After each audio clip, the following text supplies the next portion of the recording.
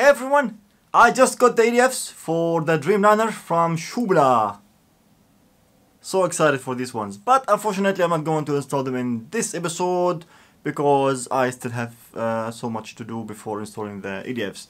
So I will be installing them in the next episode, and the next episode is going to be the last one of the build series. That means you will get to see the airplane full and ready for the maiden in the next episode.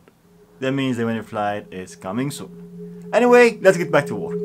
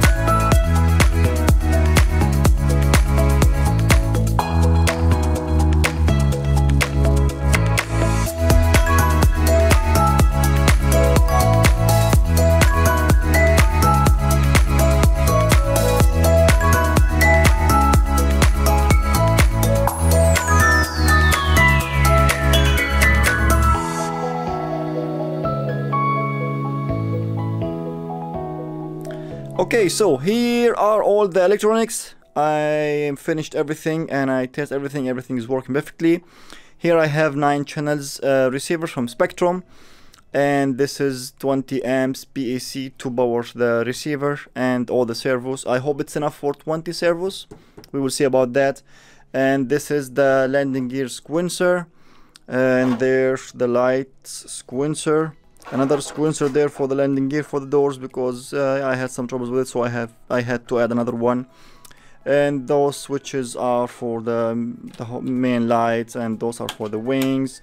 And for the landing gear, it has separate switch because it runs on a separate battery, 2S battery.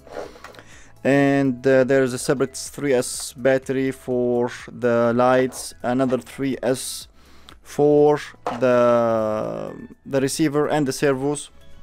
I will be using small batteries, so I'm not worried about the weight. And here I have the connectors for the batteries, the main batteries, the big battery 6S, and I will be using 4 batteries in here, 2 for each motor, and they are connected in series. That means 12S, and they go out here to the wing because the ASCs are inside the wings.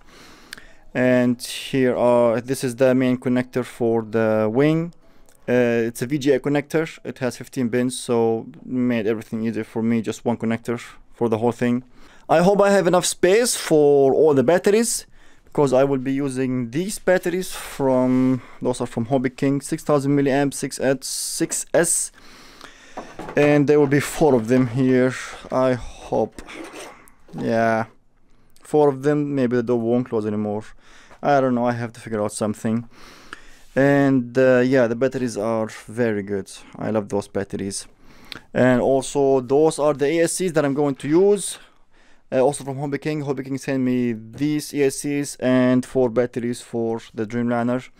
Those are from YEB. They are so good, 120 amps. They can run up to 14S, which is amazing. And those ASCs are very, very good quality. So I will be installing them in the next part inside the wings. And that's it. So the Dreamliner is almost done and I'm so excited. I just have to finish the wings. They're done. I mean, they're fiberglass and done. So I just have to make the mounts for the EDFs and then start making the livery. And for the livery, I decided to go with the black and white Air New Zealand. I know I made the vote on YouTube, the last vote I made between the black and the black and white livery. The black won. But when I saw the comments, I saw that everyone is writing me, please do the black and white. And honestly, I thought about it and I decided to go with the black and white for 2 reasons. First reason is the black fuselage. It's so dark, you don't see the cockpit windows. You don't see them. Even all the windows on the fuselage, you don't see them. So it hides so many details, which is, in my opinion, the windows on the Dreamliner, they are so beautiful, I don't want to hide them. And the second reason is when I go to events here in summer, the airplane stays under the sun the whole day and the heat. So with the black fuselage, it would be so hot, this could melt the whole thing. And so I thought, okay, I'll go with black and white, better for everything. I know I love the black, it looks so amazing, but I mean the black and white is also amazing. So yeah, I'm going with the black and white Air New Zealand, and you will get to see the airplane done in the next episode. So there will be only now 1 part on the next episode, and then after that is the maiden flight. So the maiden flight is coming soon. I would like to say big thanks to my Patreons for their enormous support. Thank you very much, guys. I appreciate everything. And they are helping me a lot on buying some tools and parts and materials, which is amazing. Thank you, guys, I really appreciate it. Also, you can become one of my Patreons. I will leave the links in the video description or in the card in the right corner. And also subscribe and activate the bell to receive a notification when I upload something. I have to mention this every time because sometimes if you don't activate the bell, you receive nothing. So yeah, this is how YouTube works these days. Anyway, guys, stay tuned for the final part. And thanks for watching and see you in the next video. Bye bye.